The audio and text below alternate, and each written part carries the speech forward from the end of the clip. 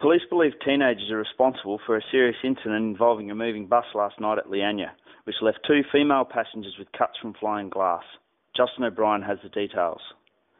The Darwin bus service bus was on the number 9 route, Palmerston to Casuarina, when around 8:30 last night, passing the Leanya Recreation Park, a teenager threw a full beer stubby at a side window.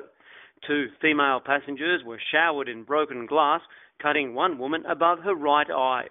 Both were treated at the scene by St John's ambulance paramedics, but did not require hospitalisation. On board, surveillance cameras captured the bottle-throwing incident as it unfolded. Police are reviewing the footage in an attempt to identify the teenagers. Justin O'Brien reporting.